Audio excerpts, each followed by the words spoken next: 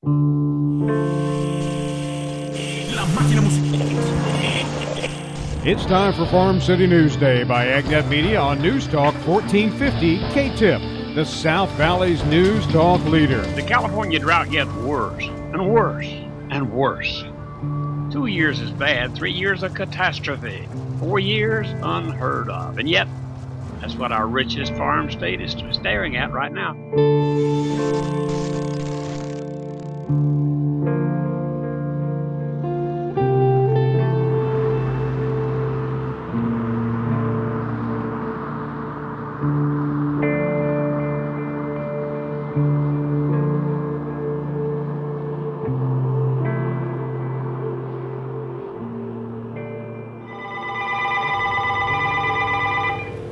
Good morning, Porterville Coordinating Council. The 211 is referring you. Okay, what town do you live in? So whatever you might need. Okay. The drought has been overwhelming. It's pushed every limit with money, our time, our space sometimes. And our families are desperate. They're desperate for water. Dios es bueno. God is good. Estamos creyendo que este invierno We truly believe that this winter vamos a recibir la lluvia que necesitamos. we will receive all the rain that we need. Dios es bueno, denle un aplauso a Dios. I've been calling the east side of Porterville ground zero. You know, if you drive around the east side of Porterville, you're in a different country.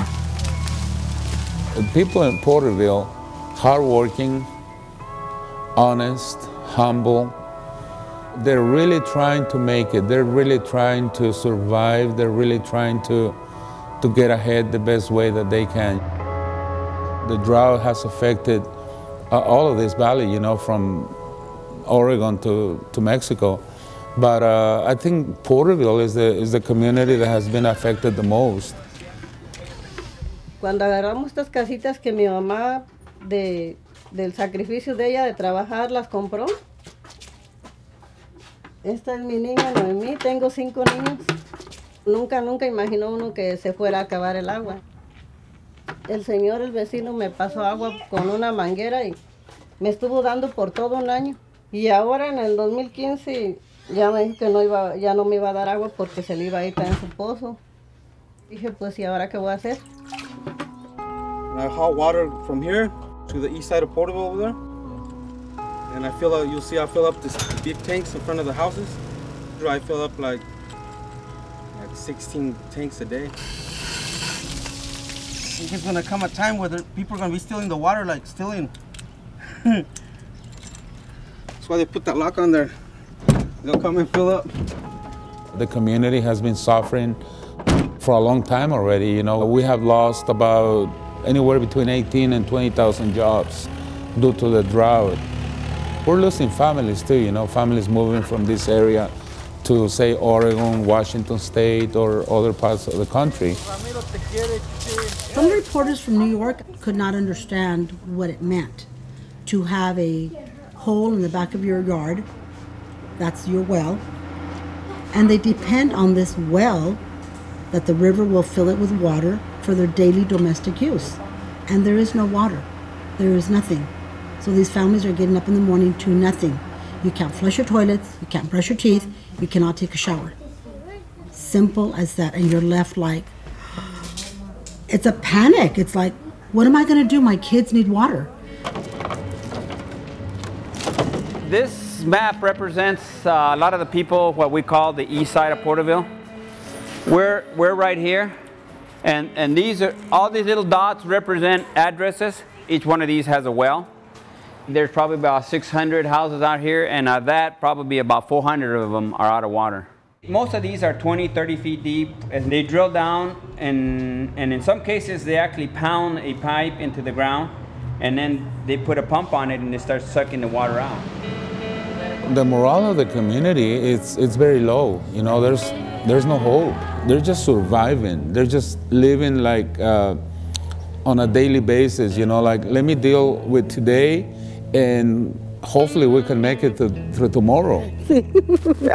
Because of the voices that we don't have, the families who don't feel that can voice their opinion, whether it's those families are undocumented or they have been brought up to just humble themselves and do as people have told them to do.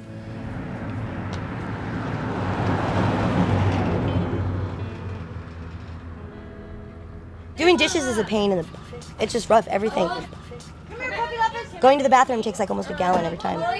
Everyday living sucks like this. I feel so dirty at times. I'm like, oh my God. I just want to go to a running water. Like when I go into the store and I use the bathroom or whatever, I'm like, oh, running water. And I'm like, oh my, and I'm a clean person. I'm like, oh my God, that's so gross. Nobody really realizes how much water is a luxury. Really, they don't. It really is. It's a big luxury. When we got together at task force meetings with the Office of Emergency Services, there were 3 organizations that were chosen by them to be part of the drought relief efforts for families in the Porterville area.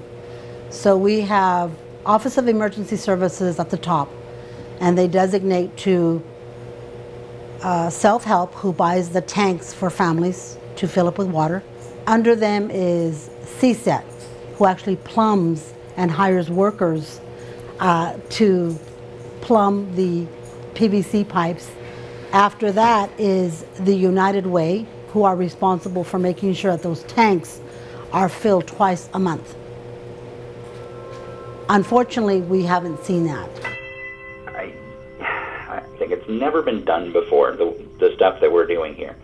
The drought as an emergency, disaster has really never happened before. There's 1,500 plus disconnected things that you have to go to 1,500 plus locations to try to help them, and oh, by the way, you can't do anything long-term on the property for them. That's not written in any emergency plan anywhere in the country, conceivably anywhere in the world. So we're literally having to make this up as we go. Why didn't the government, came in right away, to help these families, and see what could be done, They're saying that maybe they can drill new wells, on the east side of Porterville. Well, that's good, but it's going to take anywhere between 4, 5, even 6 years. I mean, by then, there won't be nobody here.